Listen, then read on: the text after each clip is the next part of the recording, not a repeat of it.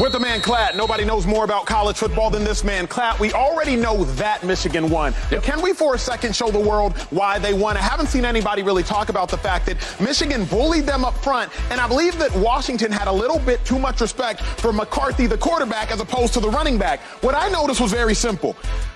Washington did not define the gap for the defensive linemen. Washington kept their defensive tackles head up, and as a result, Michigan got a whole bunch of one-on-ones. Can you speak to me a little bit about what was going on with the rushing attack for Michigan and Washington's defense? Well, first and foremost, you've got to understand one thing about Michigan. Michigan, I don't think that there was a better run game in college football at exploiting if one player was out of their gap. Okay, so we talk about gap control. Basically, if you just freeze it like this, everybody is supposed to be via alignment have a gap. Yes, so this end, he's got the C gap right here. This tackle's supposed to have the B gap. That linebacker's got the A. This is where I'm with you, and it gets confusing. If you play head up on the guard, now it's called a two-way go. So now that defensive tackle can take the B gap or the A gap over here. That means that number 11, the linebacker, has to read the play of the defensive tackle and insert himself into the front accordingly. But if he reads it wrong, which happens right here, then he's out of his gap. Here's my question. Usually you only ever see this versus quarterbacks that you have the utmost fear of. Yeah. You want to play two gaps so you can go left, you can go right, but you don't have this type of assignment and alignment versus dominant rushing attacks. What was the thought process from DeBoer and the coaches for Washington going into this game? I think that they were very concerned about basically what I would call the gap schemes from Michigan. So what you saw a lot of here was duo. Duo play was kind of it's more of a zone-based scheme, but it's zone that's moving toward the play side, or excuse me, blocking down and then without the puller. Yep. But what you end up having here is that Michigan normally loves to block down on the front side and then pull somebody around. That's gap scheme, okay? And I think that they were really concerned with that. And so what they wanted to do is play their linebackers off the ball so that they could get away from the double teams. And then what you're trying to do is let them react. But the problem with that is that Michigan just came straight at them.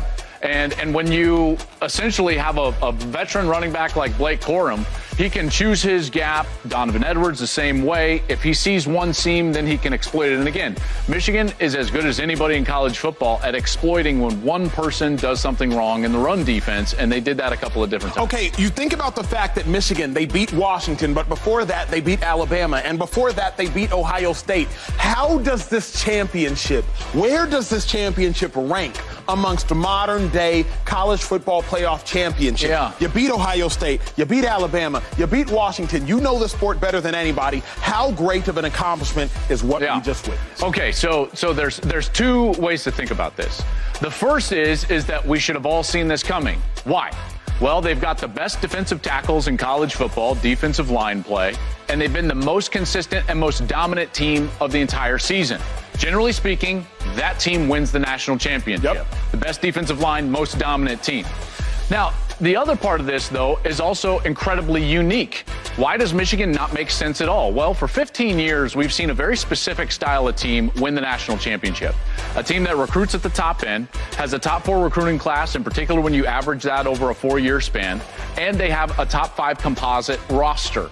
Michigan doesn't have that. They don't have 5-star players littered all over their roster. So in some ways, this is the most unique championship that we've had in college football in 15 years. And in fact, I think last night actually presented a lot of hope moving forward for a multitude of different programs around the country. You no longer have to be Alabama or Georgia or Clemson from a couple of years ago. You no longer have to be dominant at every single position.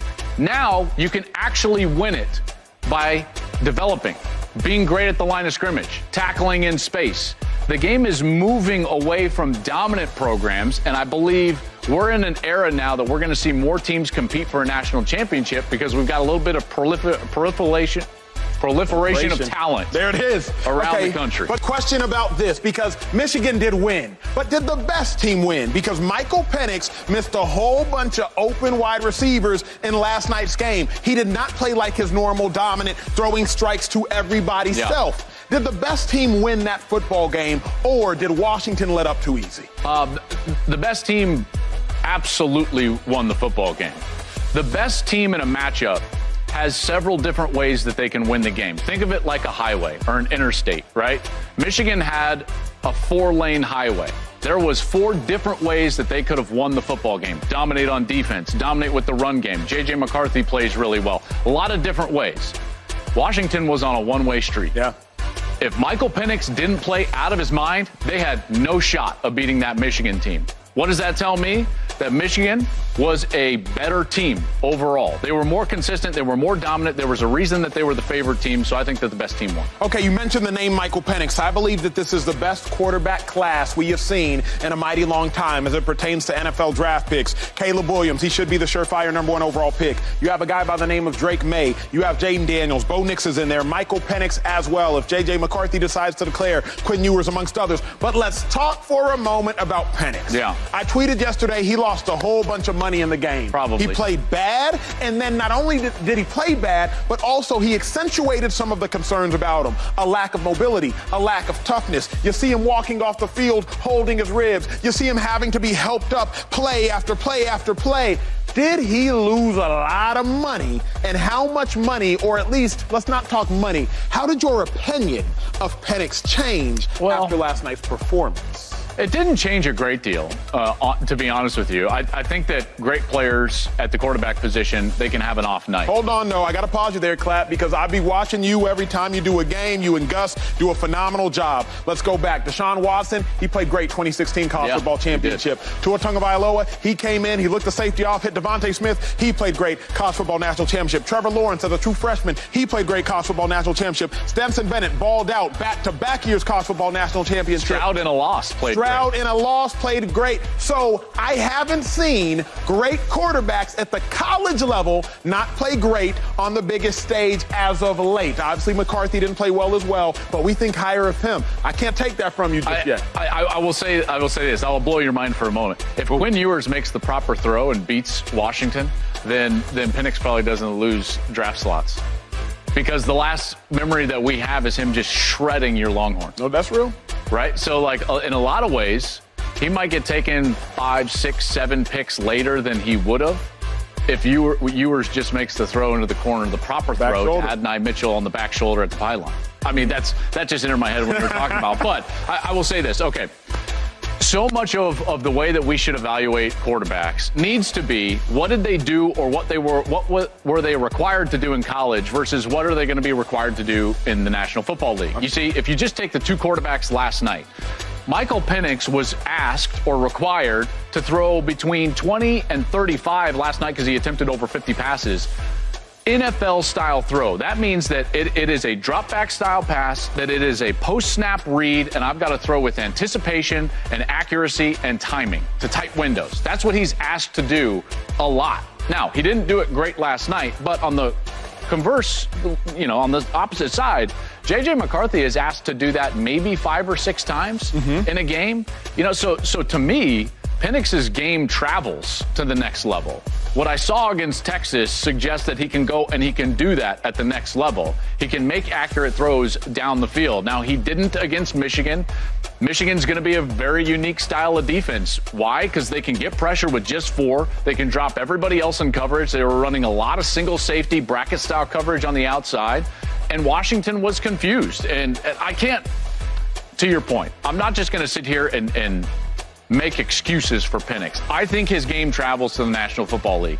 Did he lose draft spots last night? There's no question about it. There were already going to be concerns about his health history, namely those knee injuries. But what he did at Washington on a consistent basis is exactly what he's going to be asked to do at the National Football League. Well, speaking of traveling to the National Football League, Jim Harbaugh.